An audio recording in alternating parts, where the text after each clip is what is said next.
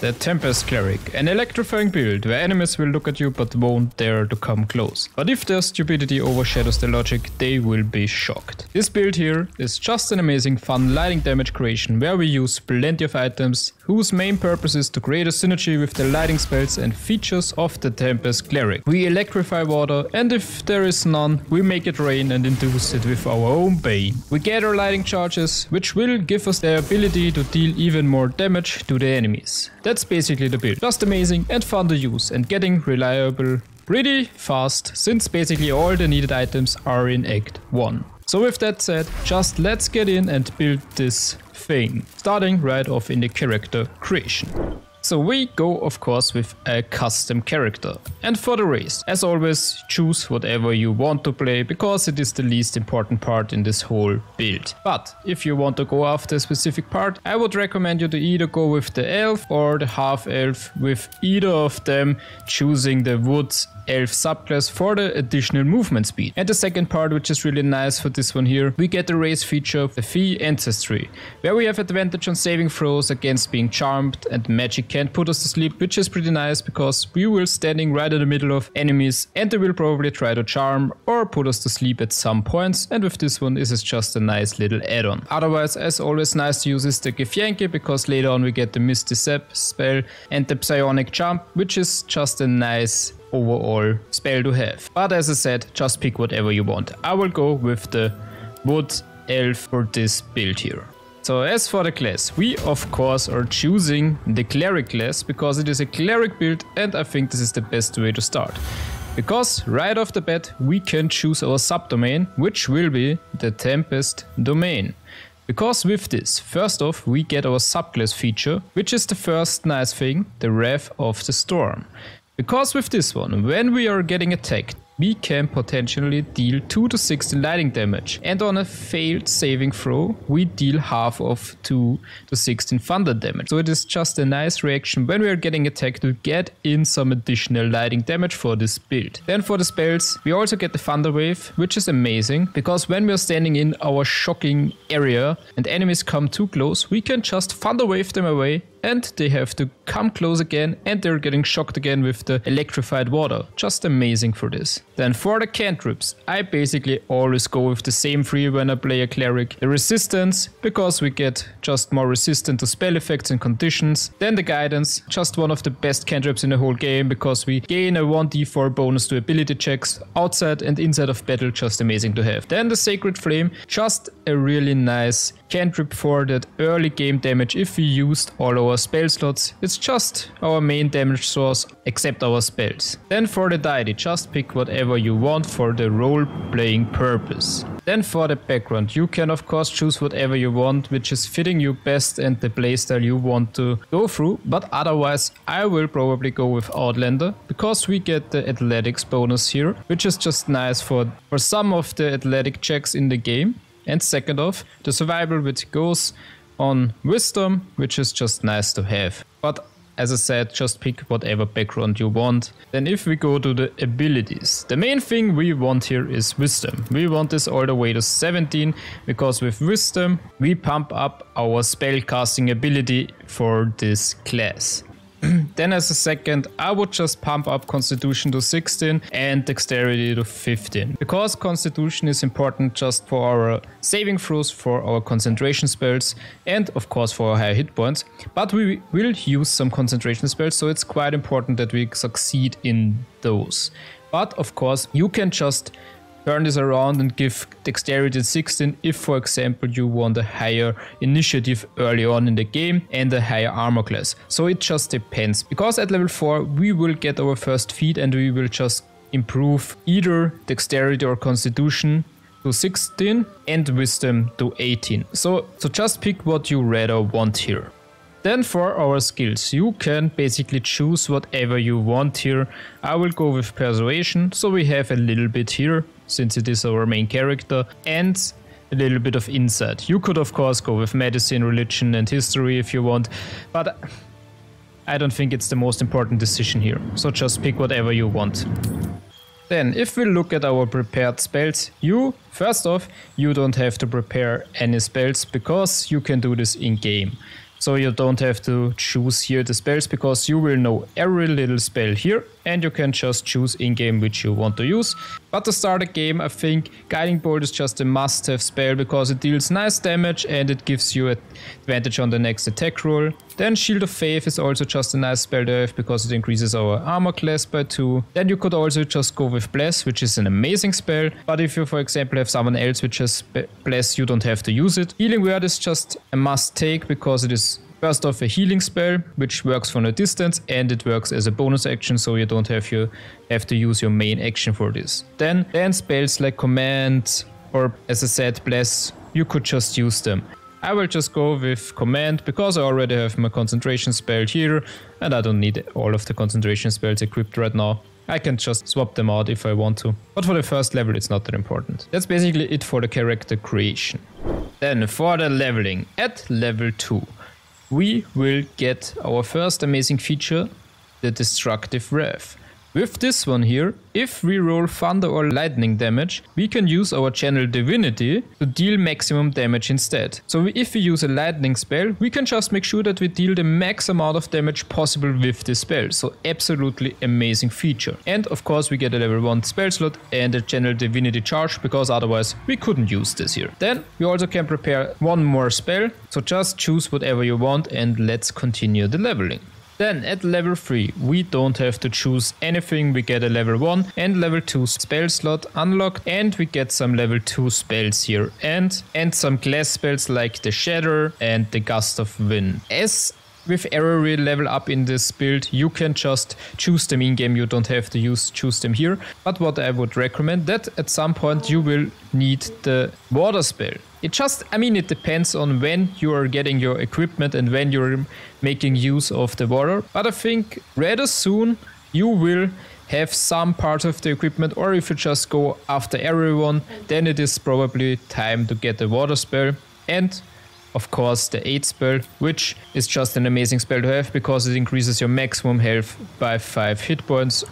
Then at level 4 we can choose our next cantrip where you can just pick whatever you want. I will just choose the Produce Flame, it's not that important here. But the main important part here is the first feat we get. And with this one here, we will just, as I already mentioned in the character creation, increase our dexterity to 16 and our wisdom to 18. And that's it. That's the whole thing with level 4. Let's get going.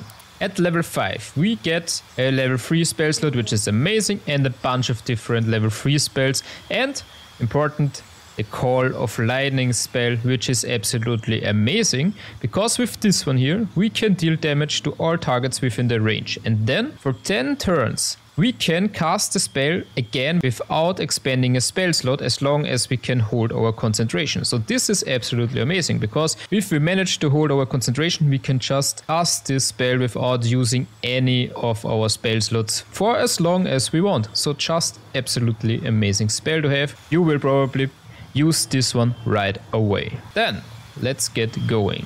Then at level 6, this is basically where we got all the things we need, because we get another channel divinity charge, so we can use our Destructive Wrath 2 times, which is absolutely amazing because we can deal 2 times maximum damage per short or long rest. So basically all the time, because the short rest is just easy to do, and long rest you will also long rest quite a lot. But the subclass feature, Thunderbolt Strike. When we deal lightning or thunder damage to a creature that is large or smaller, we can also push it up to 3 meters, which is also just nice, because we can just make sure that they don't come too close to us, if they are of course large or smaller. Then of course, again, prepare the spells.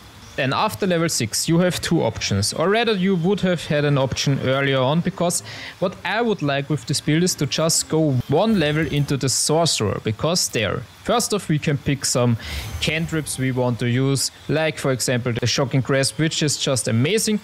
So at level 7 there's one thing I would always like to do. I mean, you can choose if you want to do it or not, but I would like to dip 1 level into the Sorcerer class, because there we can choose the Storm Sorcerer class, and with this one here, after we cast the level 1 spell or higher, we can fly as a bonus action. And until the end of turn without receiving opportunity attacks, which is just amazing. If we cast something and maybe enemies are too close, we can just reposition ourselves and not getting attacked while doing this. So it's just a nice little feature to have. The second part here you could also do, which I'm kind of torn between, you could also just dip into the Storm Sorcery class at level 2 already, because then you have one level in Cleric and one in Storm Sorcery, and they can use this one here too. But the problem is you will get all these Cleric features just a level later while playing, so you just have to decide if it's worth it that you have this bonus here and the cantrips and spells. I could say that both ways are just fine, because with the Sorcerer class we just get 4 cantrips and, for example, the Shocking Grasp, which is just amazing because it fits this build. Then we also get, for example, the Mage Hand, which is also amazing to have in general. Then for the spells, there's, for example, the Twitch Bolt, which is also a lightning spell. So it just depends on how you want to play it. But you could also just, for example, get some utility spells like Disguise Self or Featherfall, but it just depends when you will multi-class, if you're doing it early on in the game or later on. So just decide what you rather want to do. I think both ways are just fine. But then for the rest of the levels, I would just keep on leveling the Cleric and finish this build off with it. And then for the last levels, you will just get some more spell slots, a few more spells you can use however you want, because we have the main thing done, which this build needs. So then let's go over the gear. I will go over all the items you get as early as in Act 1 and which are a must-have for this build. Then I have 2 more or 3 more additional items which you don't have, because you will get them a little bit later. You get them Act 2, but I'll tell you which one they are. The first one, Act 1 here, the Lifebringer. When the wearer gains lightning charges, they also gain 3 temporary hit points. Just amazing to have, because we will gain lightning charges all the time, so we gain temporary hit points all the time. Then, the Jolty Vest, where we take 1 less slashing damage, but that's not the main important part here. Countershock is the main important part. When the wearer takes damage while having lightning charges, the attacker must succeed a dexterity saving throw or become shocked. So it's just an amazing additional thing for this build. Then the Sparkle Hands, which is also just nice to have, because on a hit with an unarmed attack, the wearer gains 2 lightning charges. I mean, we won't do that many unarmed attacks, but you could, of course, if you want. And by the way, if you throw your weapon, it counts as an unarmed attack. So there is some way to get that into the build. But second off, the Effective Transmitter. While imbued with lightning charges, attacks against metal constructs and foes wearing metal armor gain advantage, which is amazing because there are a lot of them in the game. Then, absolutely must have the Water Sparkles, because when the wearer stands in water during combat, it becomes electrified, and this is what we are gonna do in this build. Water Sparks. If the wearer starts the turn on an electrified surface, they gain 3 lightning charges. So basically we gain every turn some additional lightning charges. Absolutely amazing boots. Then next off, the Blast Pendant. And with this one we get Lightning Blast. And this one here, we can focus our electricity to strengthen our next lightning spell or cantrip. And the next lightning spell or cantrip deals additional lightning damage equal to your remaining lightning charges. And on hit, all of your lightning charges are consumed. So also just a nice thing to have. You can use this if you want. If not, then not. But I think it's just a nice additional thing. Then the Sparks Wall, where we can't be electrocuted, which is important because we are the electrifiers and we want to be electrocuted ourselves.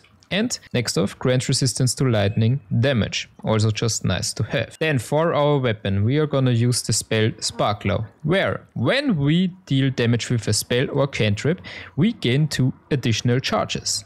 So basically, we will have every return at least 5 charges where we deal that additional 1d8 lightning damage from our lightning charges, which is just absolutely amazing. So the next thing, the Real Sparky Sporks Wall, which is a shield. It gives us +2 armor class, which is nice, but we also get the Lightning Aura spell, where we can consume 3 lightning charges and release a blast of electricity that damages and jolts nearby enemies. Then for the 2 items which you only get in Act 2 would be the Cloak of Protection, where you get +1 to armor class and +1 to saving throws. I think it's just nice to have because we have a higher defense and a higher possibility to succeed in our saving throws. So just amazing to have. Then The second one would be the Whispering Promise, where when we heal a creature, we gain 1d4 bonus to attack rolls and saving throws for 2 turns.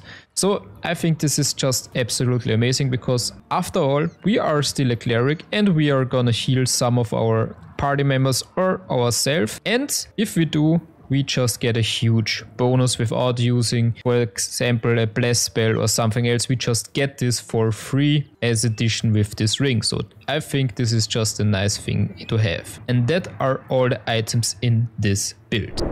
So let's have a look at this build in action.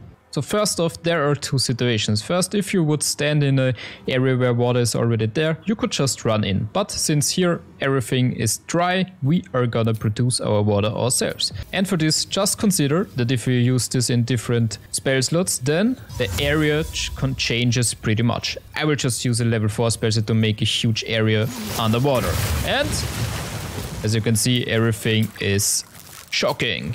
You can of course also, if you know that there is a fight coming, do the water spell before the initiative, so you don't use your main action for this. And other than that, we are just gonna stand in the electrified area. The enemies, every time it is their turn, they will get electrified. We can use our spells, we can use Destructive Wrath to deal maximum damage, we can even use our reactions to deal an additional lightning damage. We can do so many things, and if they're really coming close to us, then we just use a spell and then fly with our bonus action to another area, and they just have to come to us, but they will always get shocked. So that's the main thing here. It's just I think it's just a really fun build to at least try out. And that's basically it. Just shock your way into this world through the enemies and until you reach your goal. So that was it. That's basically everything you need to know. If you have any thoughts about getting this even better, or just alternatives, or maybe a multi-classing idea, how this could be even better, tell me. Otherwise, thank you for watching and have a nice day, and bye.